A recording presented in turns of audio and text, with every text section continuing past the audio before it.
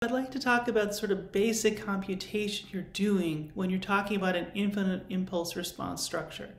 Now, you may be familiar with an FIR structure, and I want to talk about what does an infinite impulse response structure look like.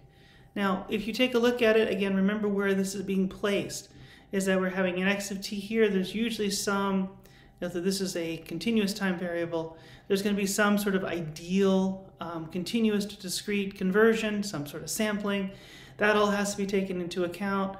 And then I go through this transformation through this IIR block.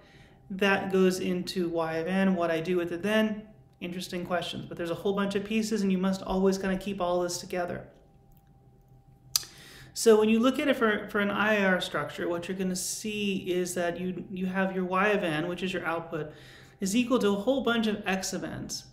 So x of n on b, so it's just sort of a straightforward thing. This is exactly what you would have expected if you had an FIR structure.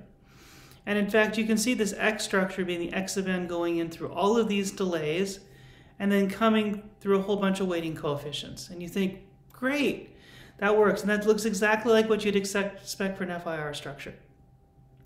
But what you have in addition is additional feedback structures, where now effectively, if you look at the math or you look at the block, and I tend to like to look at the blocks first, is you're actually now going to take that output and now delay it, and you have that value delayed 1 step, 2 steps, and maybe up to m steps. And certainly these could be different sizes.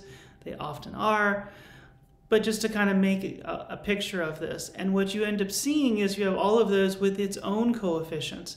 So it's sort of another vector-vector multiplication of these terms. Obviously, these can get extended for multiple outputs to vector-vector multiplication. But what you're getting is you're getting a way to deal with all of these feedback terms.